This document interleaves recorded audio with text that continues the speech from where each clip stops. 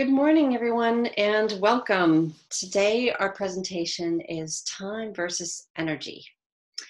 Glad you could join me here today, and we will get started. I'll leave some time at the end for any questions. Okay. Is anyone else losing track of time? During this pandemic, we might find that time has either gone by really fast for us or really slow. It's been kind of an unusual time period, hasn't it? I like this little cartoon here. Lockdown Groundhog Day, right? It does feel like Groundhog Day. Anything good on? There's a 6 p.m. news, but it says it's a repeat. And each day kind of turns into the next, and they all tend to be a little bit the same. Now, there is something called time blindness, and this is defined as no concept of what time it is now, how much time is left, and how quickly time is passing. And for some people, whether it's a pandemic or not, I guess it's maybe a psychological kind of thing that some people have. But I think now we all kind of have time blindness now, and it does feel somewhat strange. So what are we going to talk about today? We'll be talking about managing time, managing energy, and eating for high energy. And I'll leave some time at the end for questions, but we will get started. So managing time. Whenever you go to a time management webinar, or if you've been to, back in the day, a seminar in person, and usually the first thing that people ask when you are talking about managing your time is setting goals. What is important to you? What are your dreams? We're going to be a lot better managing our time and working, doing it effectively if we really kind of sat down and figured out what is important to us and what's not important to us. Not only will this help us prevent us wasting time, but it'll also help us to really focus on what is important to us. During this pandemic, during this winter time, we are on lockdown, and winter is coming is kind of this very kind of ominous sound. If you watch Game of Thrones, you're familiar with that theme of Game of Thrones, that winter is coming. But here I'm looking outside my window now. We are definitely in winter currently, for sure. We've got like a foot of snow outside, right? But winter is about 2,200 hours. And so if we divide that into time spent working and time spent sleeping, we have a third of the time is actually free time. That's 728 hours of free time this winter. Normally we're running here, there, and everywhere trying to do stuff. But that is kind of amazing that we have that much time during this winter. What could we do with that time? Have we really kind of thought through our goals and thought through what's important to us? Now, certainly if you're a parent of children, you don't have 728 free hours.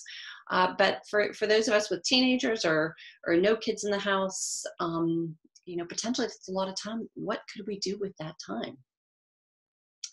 And part of managing time productively is setting clear tasks for ourselves, and we set clear goals.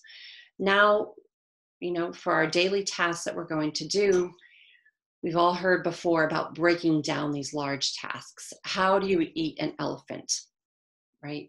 And it's a cliche, and many time management courses always talk about that, right? One bite at a time.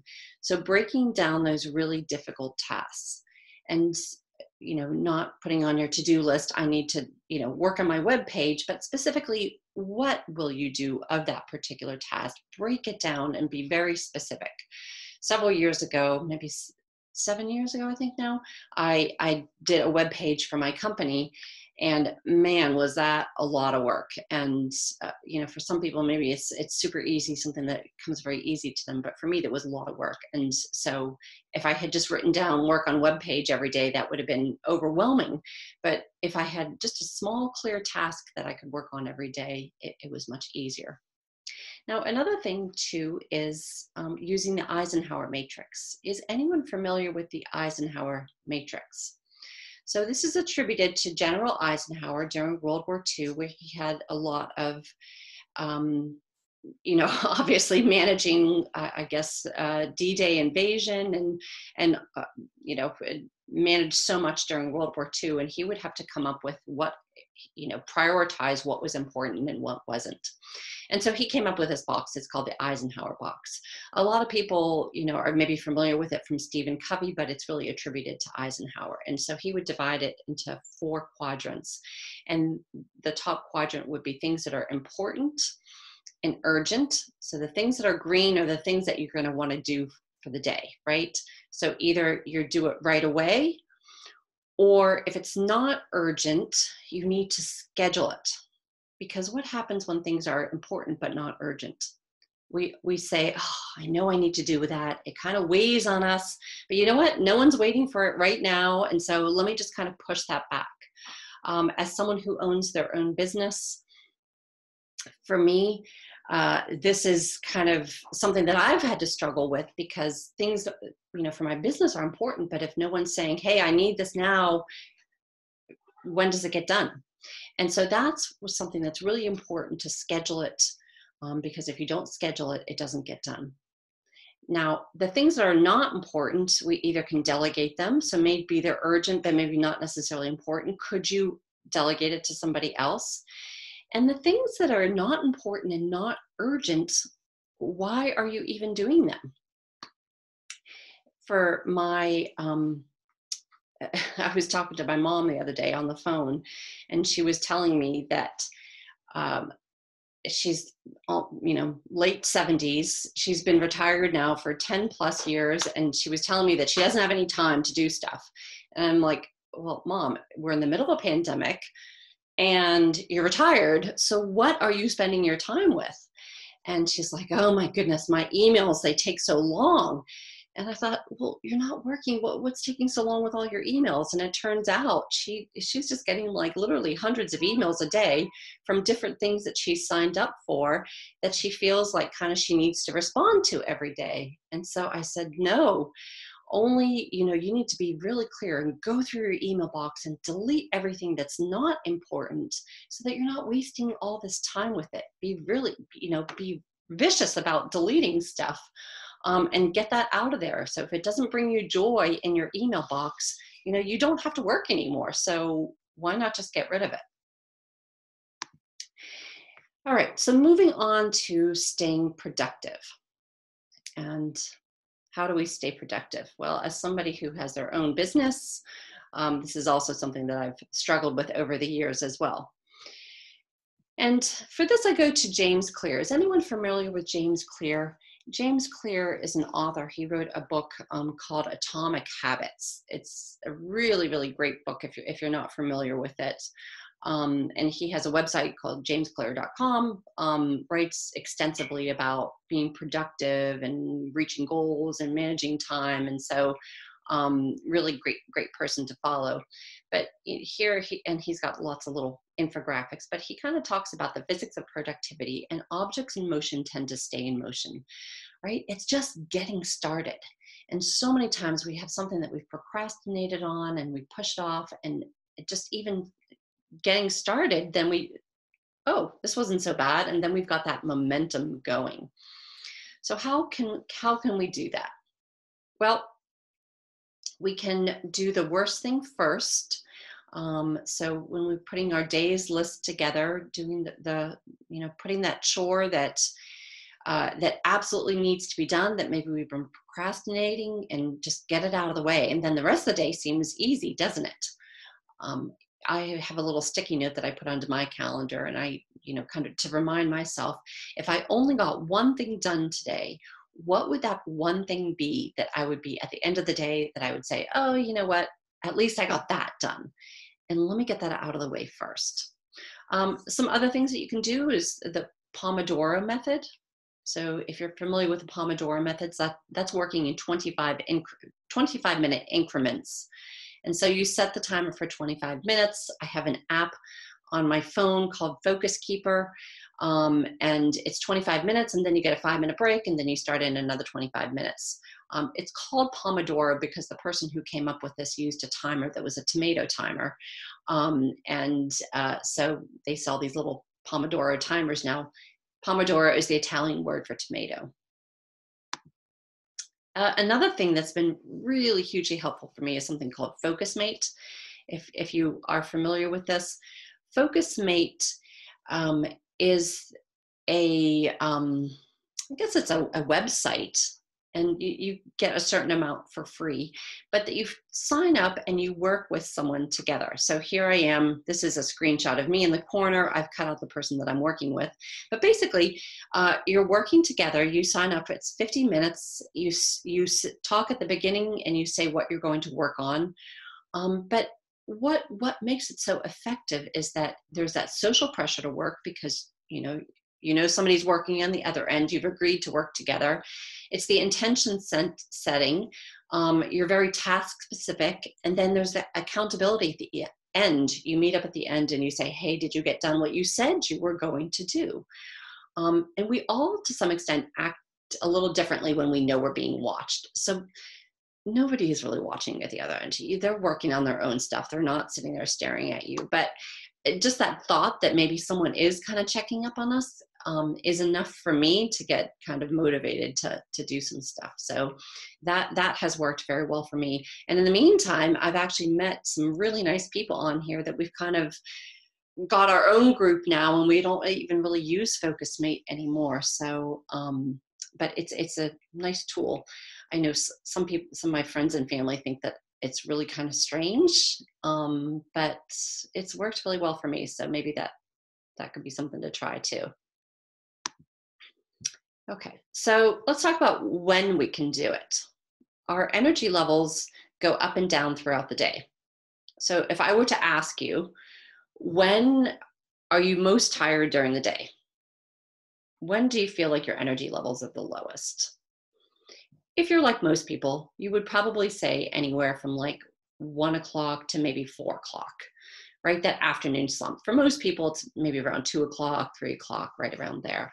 I've never had a person tell me, oh, it's at, 11 a.m. in the morning. No, because, typically our circadian rhythms go up and down. And some of that is impacted also by something called chronotype. So this book is called The Importance of When by Daniel Pink, also a really great book. He talks about managing your energy, not your time. When are you most energetic? What is your chronotype?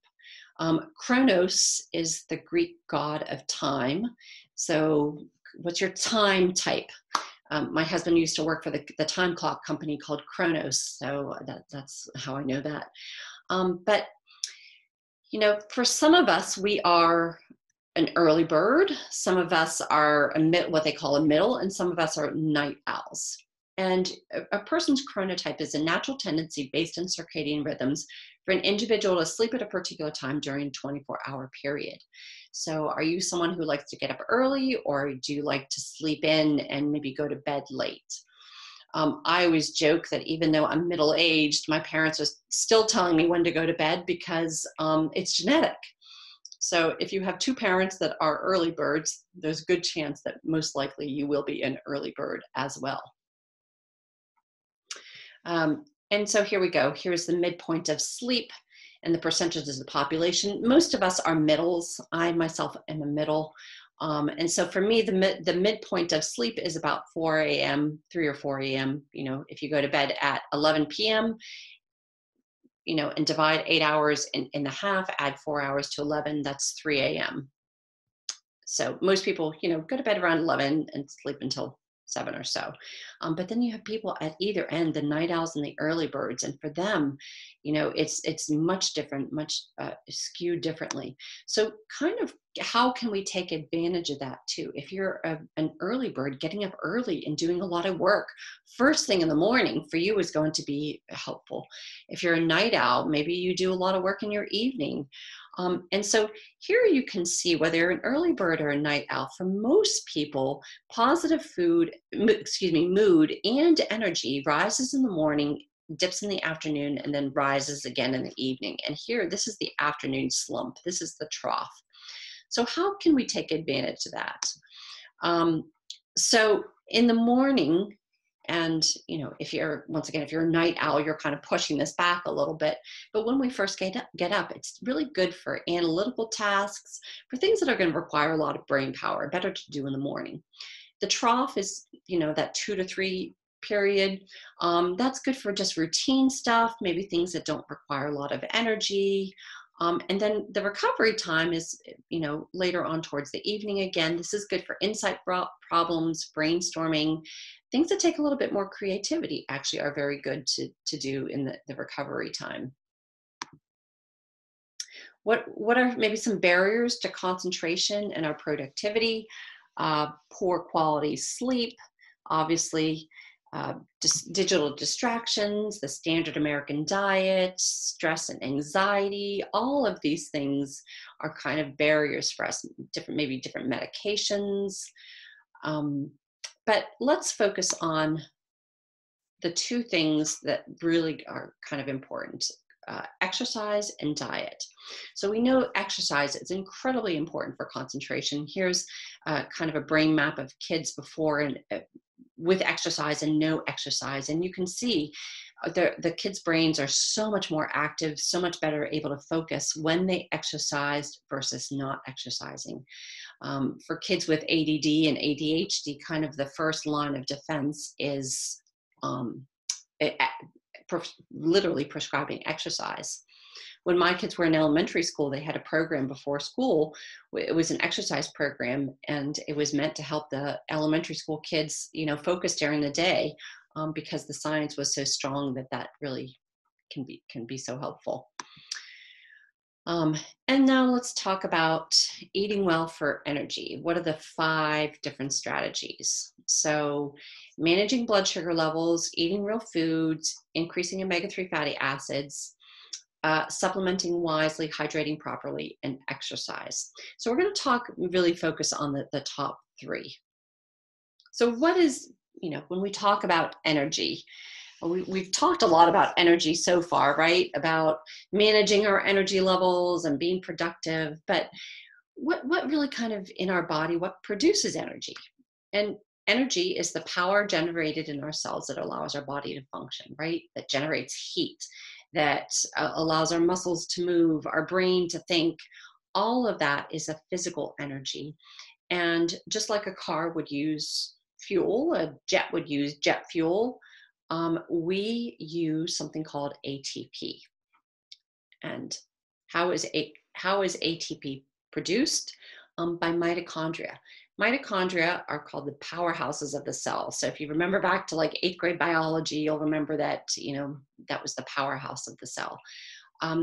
Each and every cell has about anywhere from 500 to 2,000 of these mitochondria in each cell. They're found in all cells of the body except for red blood cells. And what they do is they take nutrients and oxygen and they convert it into our major fuel source, that ATP, which is, adenosine triphosphate. Mitochondrial division is stimulated by cell demand. So the more we demand of our mitochondria, the more they multiply, the more they reproduce, and the more mitochondria we have, the more ATP we're producing. That's why exercising is so good for our energy levels, because we are actually demanding more of our mitochondria and we're producing more energy. So moving on towards then, how do we manage our energy levels with the food that we eat? So number 1 would be managing blood sugar levels. How do you feel when your blood sugar levels get low? Well, for most of us, we feel tired, sluggish, hangry, right? And so, when I first started doing this presentation maybe 10 years ago, one of my first recommendation was maybe to eat breakfast, right? And get our energy going and provide enough energy for ourselves. But in the meantime, a lot of research has really been done on intermittent fasting and the fact that our body has these big stores of energy that we actually can use for energy. We just have to allow our body to be able to access it. So really kind of paying attention to the foods and the timing that make you feel sluggish versus energetic. Making sure that you're combining high quality carbohydrates with protein and fat, that you're limiting refined carbohydrates, and that you're too avoiding overeating at lunch because you don't want to go into the trough already feeling stuffed and kind of sluggish. And now it's 2 o'clock in the afternoon and you're feeling even more sluggish. But going back to limiting refined carbohydrates, why do we want to limit refined carbohydrates? Well, they tend to raise our blood sugar levels rapidly and then decrease them rapidly as well. And here you can see this is something called the glycemic index. And so foods are kind of rated versus how fast, in general, for most people, they raise blood sugar levels. And so if a food has a high glycemic index, it raises your blood sugars fast. You secrete a lot of insulin, which helps, that blood sugar, that sugar enter into our cells from our blood, and then sometimes it comes crashing down. Low glycemic index foods kind of keep our blood sugar levels stable. So how do we manage our blood sugar levels using the glycemic index? All carbohydrates are compared to glucose, which would be 100. High glycemic index foods would be anything over 70. And look at this, instant oatmeal is 83. So instant oatmeal raises our blood sugars really, really rapidly, and then they come crashing down. I've had so many people say, oh my gosh, I'm eating healthy in the morning. I'm eating oatmeal for breakfast, but oh my gosh, by 10 o'clock, I feel so tired and hangry. And I usually say, well, let me guess, it was probably instant oatmeal, right? And they say, yeah, how do you know? Well, it tends to do that for a lot of people. Now, look at this versus the low glycemic index foods. Barley is 28, steel cut oats, 38. So these are really, much, much lower, and they're digested slower, and they give us energy over time. So what are some of the refined grains and carbohydrates that maybe we want to avoid? Things like white bread, white rice, crackers, bagels. I've put bagels in big, huge capital letters because not only are they refined carbohydrates, but they are also, many of them, 4 servings of bread in one bagel. So it's a huge load and, very, very refined. Even the whole wheat bagels, most of the flour in a whole wheat bagel is not whole wheat flour. It's white flour, and whole wheat flour will also, because it's a flour, will also raise up your blood sugar levels too. I like this quote from David Ludwig, since the dawn of our species, humans have consumed foods that are digested slowly, supporting our energy and metabolism for hours after eating, right? That's what's supposed to happen after a meal. We are supposed to feel good for a couple of hours later. However, in our fast food, fake food culture, we've become dependent on high glycemic foods that are digested quickly and raise blood sugar levels rapidly. So here's the healthy eating plate. You can see half of the plate is fruits and vegetables. Then there's whole grains, healthy proteins, some healthy oils. And this kind of gives us a nice picture of, what types of foods are going to support our digestion and energy for hours after eating. Whole, real foods, that, a lot of plant-based foods as well. And that goes into number 2 of supporting our energy levels is eat real food, mostly plant-based. Multiple studies have been done on this, and there have been several studies. This kind of rodent study kind of stood out to me. They fed these rodents for 3 weeks. They got a junk food, rat chow. So however it was probably high in sugar, high in refined carbohydrates, and high in refined oils, really highly processed. And they found that after 3 weeks, these rats were not performing as well as they normally did. They, independent of their insulin levels and everything else, but they have a decrease in their cognitive performance. And so that equals decreased mental energy, right? Now, we are not rats, but we can extrapolate a lot of that. And I would say even as humans, we've probably all found that. What happens when you go away, maybe on vacation, an extended vacation, and maybe you're eating a lot of fried clams, a lot of ice cream, a lot of, French fries, and you come back and you're like, oh, I'm feeling sluggish, like I'm not, my brain's not working as well. So, when we look at this diet, all of these foods with all of these different colors, provide us the nutrients to support our energy, to support our mitochondria and keep our mitochondria healthy. Look at how beautiful all those colors are. We've got, the blue, that's anthocyanins, provide that blue color. That's an antioxidant. Um, the some of the red would be from lycopene, and all these different colors are basically plant chemicals that keep us healthy. Now compare that to a processed diet, right? We're not seeing as many colors, and it's a little more bland and not quite as colorful.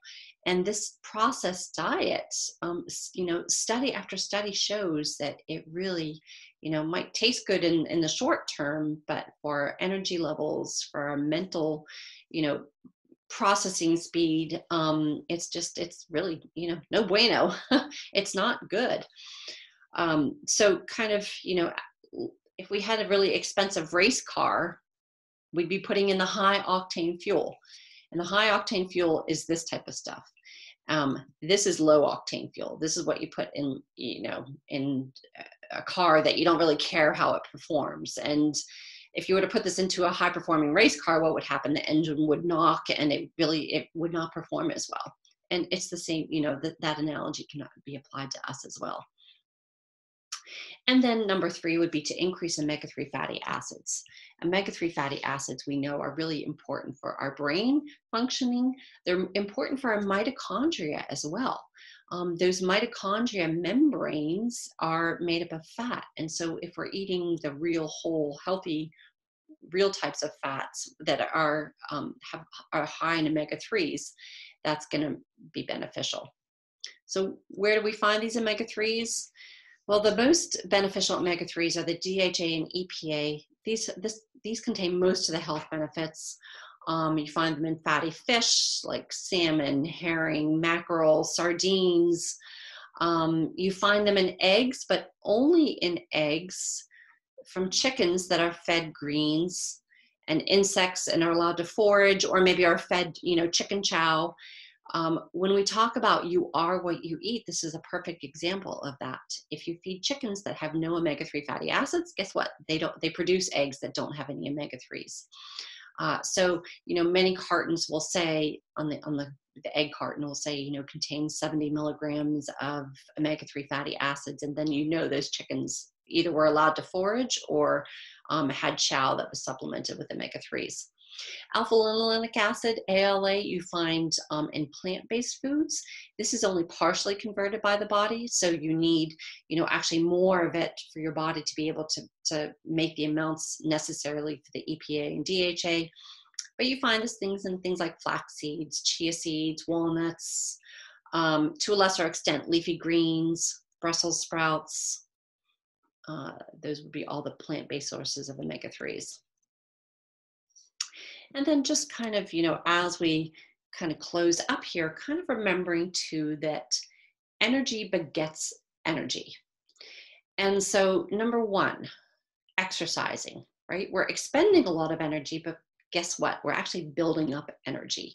We're building up those mitochondria. We're demanding more of the mitochondria. And when we demand more of the mitochondria, they actually multiply and produce more energy. So it's kind of that energy paradox that the more we exercise, actually the more energy that we have. The other thing is body posture. Maybe you saw me kind of sitting up a little straighter there, but paying attention to your posture as well. When we're working all day over our computer and kind of slumped over, that drains our energy. But, a high energy position would be kind of sitting up, looking around, looking away from our computer, stretching a little bit, maybe getting into that superwoman or superman position, with your kind of arms on your hips and your legs, it kind of in the V shape, and that's that superman position. It also gives us a lot of energy. So, and then, kind of acting the way that you want to feel. When you're looking for that little energy boost, dancing around the kitchen, doing something that requires a little bit of energy and acting energetic can help boost your energy a little bit. But then keeping in mind too that energy is valuable and should be protected. How do we protect our energy? Well, one way to do that is maybe staying away from some of the things that drain our energy. And what drains your energy? Maybe it's negative people. Maybe it's spending too much time on social media. Whatever it is for you, being aware of what makes you energetic and what potentially drains your energy, and protecting that. So, in summary, we've talked a lot about the food, managing your blood sugar levels, eating whole real food, lots of omega-3s, exercising. And then 2, when we talk about managing our time, setting goals, managing procrastination, and paying attention to when. So thank you so much for joining me here today. Are there any questions that anyone has? Were there any takeaways for you of something that, really kind of stuck with you? So, well, all right. Well, then I'm going to say goodbye to everyone, and thank you so much for joining me here today. It was